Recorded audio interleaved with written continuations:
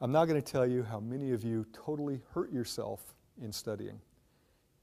How many of you magic mark, highlight, whatever you call it, your textbooks? The little yellow, pink, green, glow-in-the-dark sort of things. How many of you use the markers? Those were invented in '65, the year I started college. So I bought one. I turned entire books ugly orange. And then I figured it out. If you color every page solid orange, you've actually highlighted nothing. Yeah, by highlighting everything, you've really highlighted zip. So I did the clever thing, and you guys are way ahead of me. What do you highlight, folks? The most important thing. When do you do it? When you first read the book, right? Or the chapter. So you read through. Are you studying? No. I'm reading for the most important things. Zip, zip, zip. And some of you get out rulers to make it really neat. Take hours to make pretty little. Then you go back to the start of the chapter. You read the first thing you underlined and you go, oh, I remember that. No, you don't. You recognize it.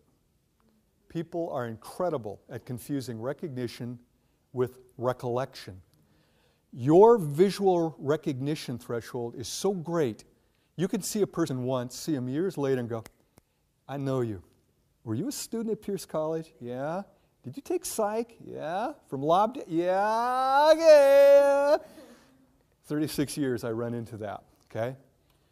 Proof of this, grab a magazine in your house that you haven't looked at for a while.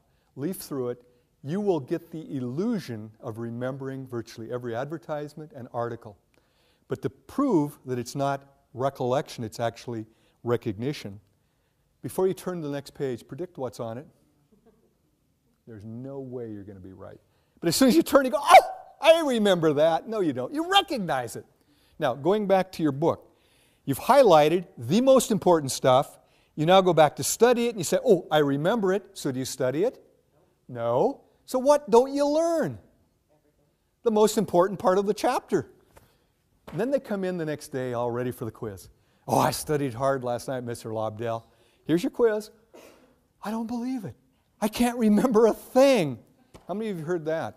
Those of you who teach, I could retire now if I had $1 for every one of those comments. I don't correct them. I shake my head and think, poor baby, you think you knew it, but in fact, you recognized it. You didn't know it. Now back to this active learning. How do you know it?